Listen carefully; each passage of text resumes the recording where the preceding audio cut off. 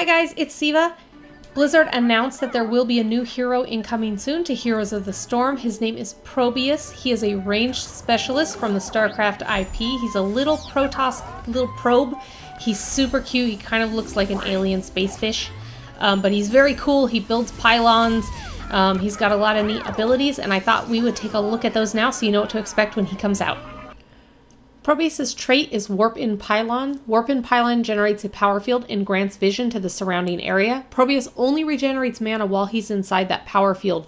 You can have up to 2 of these pylons active at a time. Your Q is Disruption Pulsed. You fire a burst of energy forward, dealing 150 damage to all enemies that it passes through. If it hits the center of a warp rift, we'll talk about that next, it will explode, causing additional damage.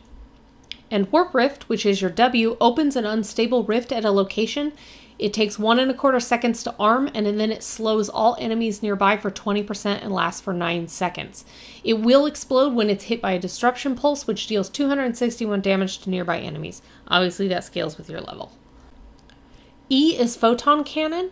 You warp in a photon cannon that deals 95 damage per second for 11 seconds. Now you must place this within a pylon's power field. It will deactivate if it does not have a pylon powering it.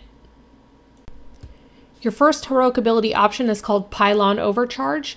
Increases the size of your power fields and allows them to attack enemies within them for 110 damage per second for 10 seconds. And as a passive, all your pylons gain a permanent shield equal to 50% of their maximum health.